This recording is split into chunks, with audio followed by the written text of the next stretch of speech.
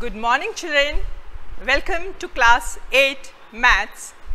Children, today we are going to start a new chapter in maths, chapter number 9, that is mathematical expressions and identities.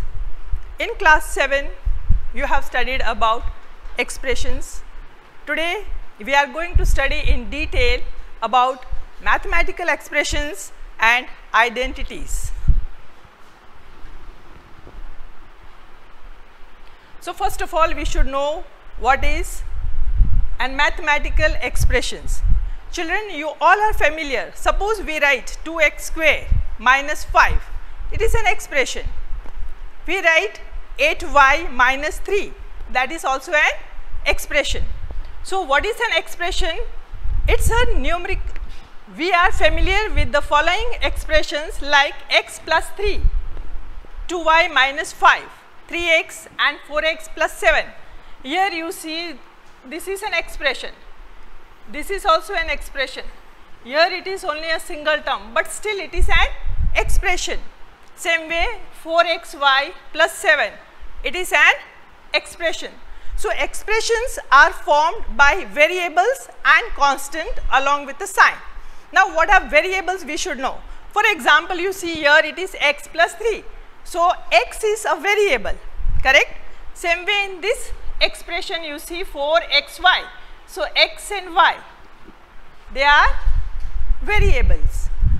So expressions are formed from variables and constants. Constants means here you see plus 7.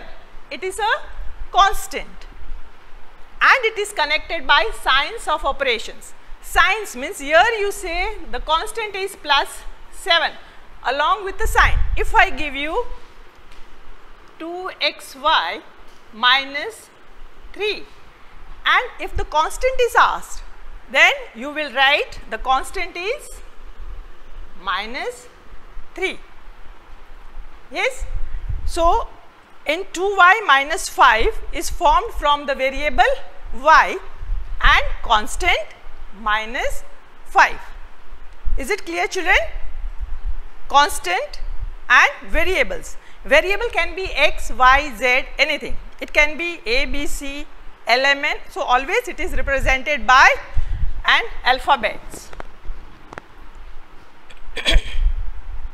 So when variables are used with other numbers or operations, they create an algebraic expression. Operations means it can be addition, it can be subtraction, it can be even multiplication. So anything it can be used. Operations means either it can be addition, subtraction, multiplication or division. So here you see in this is an expression x plus y. Here the operation used is plus. Then here you see, children, it is a and b, but it is a into b. So the operation used is multiplication, correct? Same way in this expression you see, here there are two operations used together, addition and subtraction.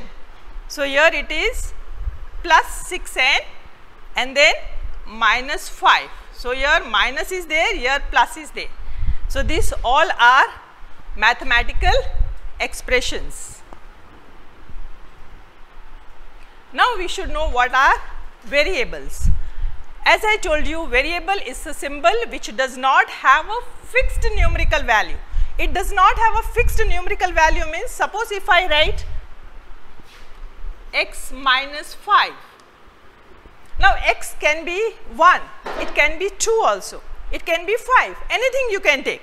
Suppose if I write here 1, take the value of x as 1, then x minus 5, that is 1 minus 5, you get minus 4. So x is a variable, correct? X is a variable and it can have any numerical value. Instead of 1, you say that if you, instead of 1 if you want 5, you can take 5 also. 5 minus 5 is equal to 0. So here variable can have any numerical value. We use alphabets to represent variables. We use what? Alphabets. So this X is an alphabet. I give you here, it is given 8y minus 3. So, y is a variable, correct, and here the value is given, numerical value is 8.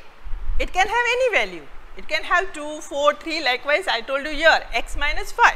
So, it is 1 minus 5, you can take any value, yes. So, variable is a symbol which does not have a fixed numerical value, here no fixed numerical value. Then we shall learn about terms. What are the terms? Now, in expression we see, children, we write like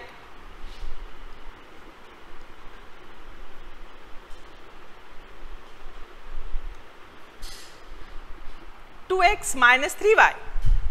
Can you tell me how many terms are there? There are two terms. One is 2x and another one is minus 3y. So, in an algebraic expression, one or more signs separate it, more than one signs separate it into several parts. Each part along with its sign is known as term, along with its sign. Here there are two terms, but first one you will write as 2x, another one you will write as minus 3y, correct. Expressions can be of two terms, it can be of three terms also. I write here 8x square minus 5y plus 7. It is an algebraic expression, correct, but it is having three terms. Which all are the terms? Can you tell me now? Yes, the first one is 8x square, the second one is minus 5y, correct, and the third one is plus 7. Here it is given 4x plus 3. Expression is made up of two terms, 4x plus 3. There are two terms, 4x and 3. Now, terms themselves can be formed as the product of factors. That is, the term 4x is a product of 4 and x. Then let us see what are coefficients. Now, the numerical factor of a term is called its numerical coefficient, or you can even say coefficient. Like I give you 5a minus 3b. So, here a is a variable and 5 is coefficient. Similarly, here you see, children, 3b.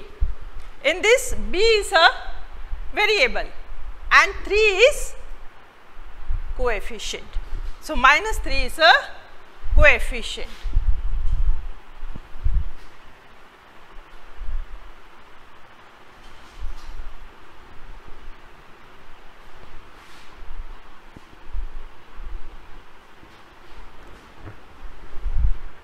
So, children, today we have studied about coefficients, variables, terms and mathematical expressions, and in the next class we will be studying about monomial, binomial, trinomial and polynomials.